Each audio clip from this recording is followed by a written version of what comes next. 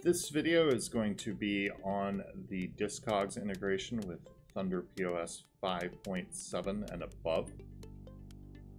All information is accurate as of the time of this recording, but may change down the road if Discogs services change. So as you can see here, we've got a ThunderPOS window here. Just to explain for those who may not know what Discogs is, Discogs.com is a marketplace and database for music.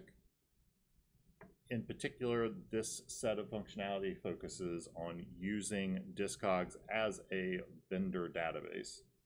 So it'll allow you to search that database, to import items from that database, avoid filling in information about the database, that kind of thing. So if we go here to databases and then to Discogs Search, we will see our search screen. There's a few different things we can search by. We can do a quick query, which is what I would generally recommend using. And then you can also do specific searches by title, by artist, or by a track. A track would be a particular song on an album for searching. So if we do a quick query here, we've got a database that has not yet been connected to Discogs. So if we do a search for Funkadelic, it is going to try to connect to it. And you will need to have a Discogs.com account with the software or with their seller settings configured in order to get pricing suggestions. In order to use it at all, you'll need a Discogs.com account. We would recommend just setting that up in advance of doing it within the software, but as of this time, there is no cost to do that. So you would just hit authorize here once you're logged in as a Discogs user.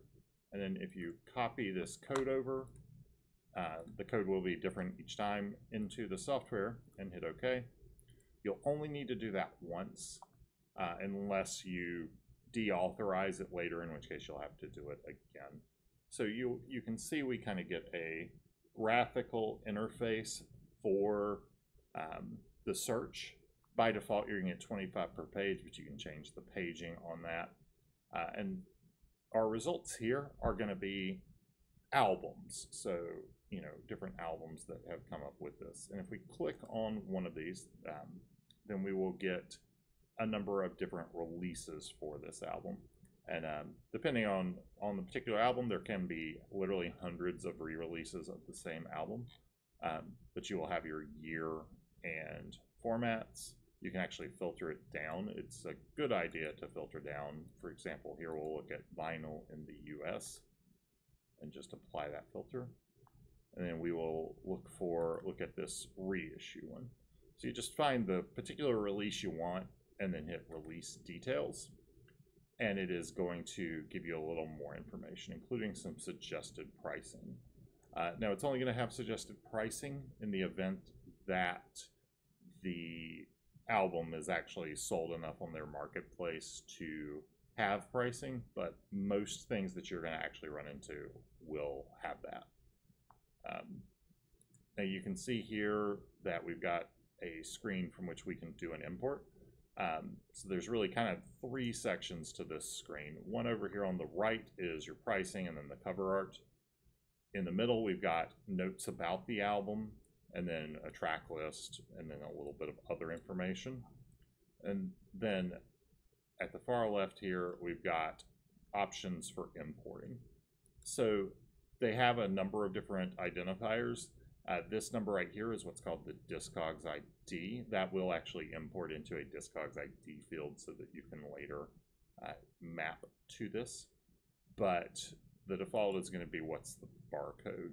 Now, if you use older albums, like if we had imported the original release of this, there would not have been a UPC barcode on that because it was from 1970. So that, you know, would have had a catalog number and the Discogs ID.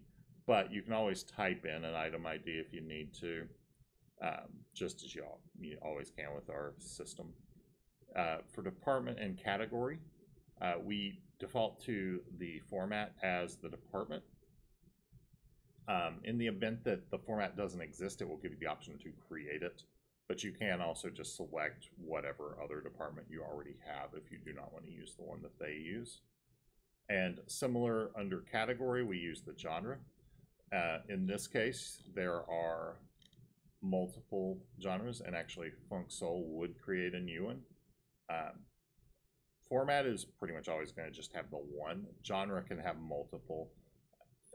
Could be even, 4 or 5 for a particularly complicated album. This one they've got categorized as either rock or funk and soul. And then for the pricing, the default suggestions are going to be Mint for new, Very Good Plus for used price 1, and Good Plus for used price 2. But if you want to switch it over, you don't even have, you can type in if you just want to manually adjust. But you can also just click this drop down box and select, like if you wanted, instead of Mint, near Mint, just drop it down to that price. And then including the Discogs notes in notes or track list in notes, the notes field gets used for many of the e-commerce options, such as WooCommerce. So you can actually have it build out the notes field to include either just the notes, which in this case, the case of this album are fairly short, but can be a little bit lengthier, and then the track list. Regardless of what you check here, for the song tracks feature, the track list will get brought in, but this will allow it to be brought into the notes field as well. And then just the vendor part number. This allows you, if there is like a catalog number and you want to bring that in, to select one of the identifiers to go straight into the vendor part number fields. And then let's just select one of those. Just it'll be the same as the item ID.